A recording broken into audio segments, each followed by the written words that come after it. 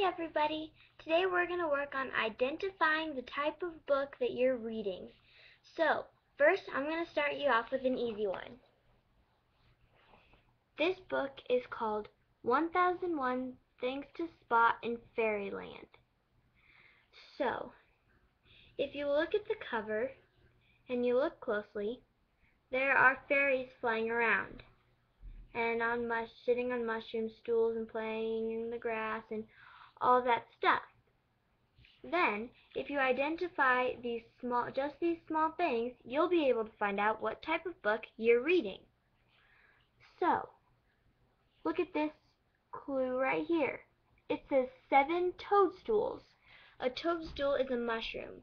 And remember, if you're unfamiliar with a word or picture on the front of the book, ask your parents before you start reading, because it might, like the first reason, either be a bad word or a bad thing that your parents don't want you reading, or you're just not sure what that word means, and I'm sure they'd be glad to tell you.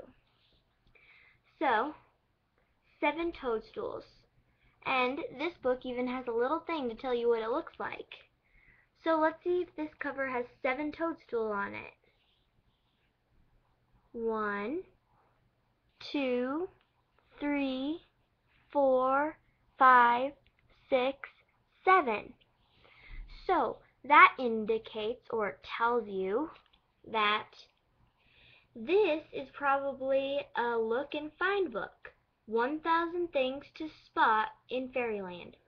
So the key words in this title is spot and 1001 and things, because you're trying to spot 1001 things, and that tells you that this is a search and find book. So now, remember to talk to your parents about what kind of books you're allowed to read.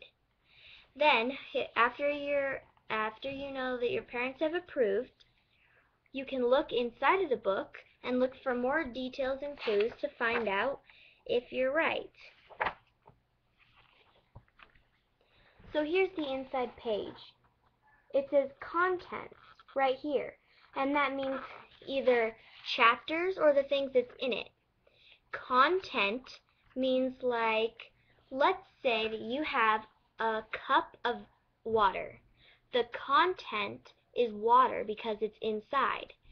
So, like, let's say you have a glass of milk. The content is milk because it's inside of the glass. So that's why they call it the contents, because it's what's inside of the book. It comes from that word. So if you look closer, there's different, it tells you what's in it and what page it's on. So, Fairy Feast, page number 4. Let's turn to page number 4. You can find the page numbers usually on the bottom corners of the pages. Here we are. If you look down here, it says number 4 right there in that little black number. So let's see if we were right by saying that it's a looking and searching and finding objects book. The first thing you want to look for in these type of books is if it has a busy and hectic picture with a lot of different things in it. That is what makes it harder to look and spot for things in this book. Then what you want to do is find a list of all of the things that you have to find, along with the quantity number of what you're looking for. So it says 8 plates of star cookies. So then you would look and find 8 plates of star cookies. I think that proves that this is a look and find book. And remember, check with your parents before you start looking for clues inside of the book, in case, like I said, a word on there or a meaning that you don't know is in fact bad. So you got through the easy one. Now, let's go to the medium one. Polar animals. So, what's the first thing we want to do on here? Read the title. This one has captions and little smaller text to tell you more about the title in detail. But the main title, which is mostly in the biggest and boldest print, is Polar Animals. Now look, let's start from the top to bottom, and read the title. The Field Guide to Polar Animals. So, field guide usually indicates that it's a nonfiction book. So, like, if you've seen, this is a fiction, like not like a fake movie, but if you've seen Spiderwick Chronicles, there's a field guide about the area around the children, and that is like supposed to be like all about that place. So, meaning that it's a nonfiction book. So, field guide indicates that it's a nonfiction book that will give you real information that has lots of facts in it. Here's this. Explore the ends of the earth. Includes 50 pieces to assemble, 8 polar animals, and a removable diorama. So again, make sure that you know all of the words, and if any of them are bad, check with your parents before reading the contents of the book. So, it says, includes 50 pieces to assemble 8 polar animals. So let's look inside and see if that's true. Because let's say we have a book and it says Snow White, or it says fairy tales, and we look inside. Well, the contents might not be true. So let's say it says Snow White and the Seven Dwarfs. Maybe it includes other fairy tales too. So, if you look here, I'll find one that has some, I'll find a good, clear one here.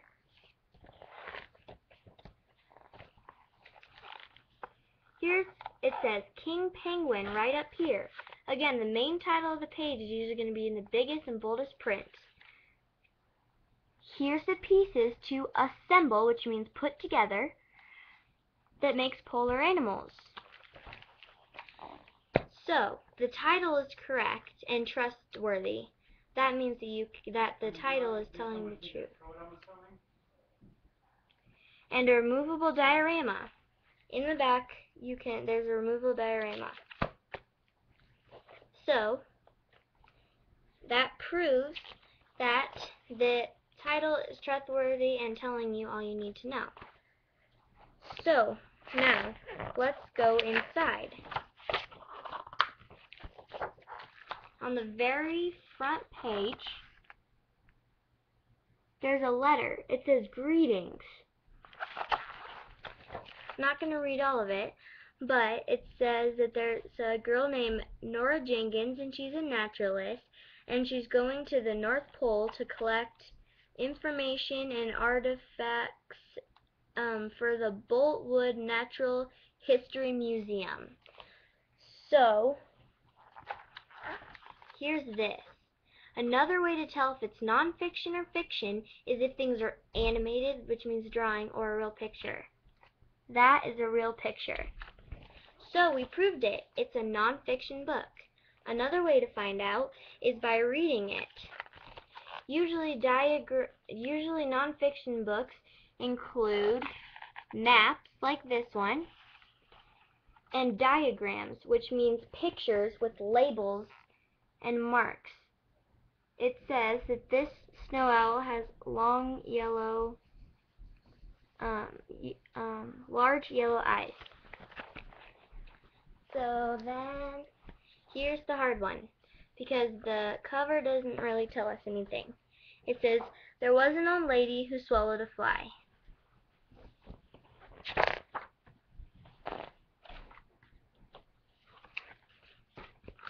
So first you have to read the first page to figure out. It says, there was an old lady who swallowed a fly. That's the same title. So then continue reading. I don't know why she swallowed the fly. Perhaps she'll die. So that rhymes.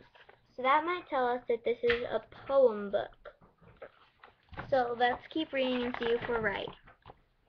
There was an old lady who swallowed a spider. It wiggled and jiggled and tickled inside her. So that rhymes, and that proves us again that this is a poem book. Let's read one last clue to figure out. She swallowed the spider to catch the fly. I don't know why she swallowed the fly. Perhaps she'll die. That again kind of rhymes. There was an old lady who swallowed a bird. How absurd! She swallowed a bird. So all of this rhymes, and it just keeps on going like that until the end. So that tells us that this is a poem book. A different way to see if it's a poem book is if there's a repeating pattern. So this book obviously rhymes, but there's also a pattern in it. So I'll read it to you. There was an old lady who swallowed a fly. I don't know why she swallowed the fly. Perhaps she'll die. There was an old lady who swallowed a spider that wiggled and jiggled and tickled inside her. She swallowed the spider to catch the fly. I don't know why she swallowed the fly. Perhaps she'll die. So it said perhaps she'll die again. It said I don't know why she swallowed the fly. Perhaps she'll die. So let's see if it does in the next one. There was an old lady who swallowed a bird. How absurd! She swallowed a bird. She swallowed the bird to catch the spider. She swallowed the spider to catch the fly. As you can see, the author is adding on different animals that add on to this repeating page, and it always ends in I don't know why she swallowed the fly. Perhaps she'll die. So now I'll just read the pattern words. She swallowed the cat to catch the bird. She swallowed the bird to catch the spider. She swallowed the spider to catch the fly. I don't know why she swallowed the fly. Perhaps she'll die. She swallowed the dog to catch the cat. She swallowed the cat to catch the bird. She swallowed the bird to catch the spider. She swallowed the spider to catch the fly. I don't know why she swallowed the fly. Perhaps she'll die. So it keeps on going like that. So that proves that this is a poem book. Good job, you figured it out. So I hope that helps you identify the book. I'll see you next time. Make sure you watch all my other videos. Bye.